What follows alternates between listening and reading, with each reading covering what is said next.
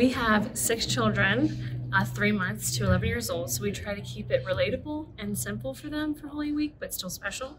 So we will watch Stations of the Cross with Brother Francis on forum.org.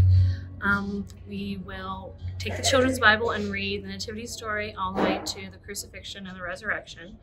We will do special things during the Triduum, and we'll get our Easter basket blessed. We will do palm making and crosses, and usually we'll keep one and give one to a neighbor, special things like that.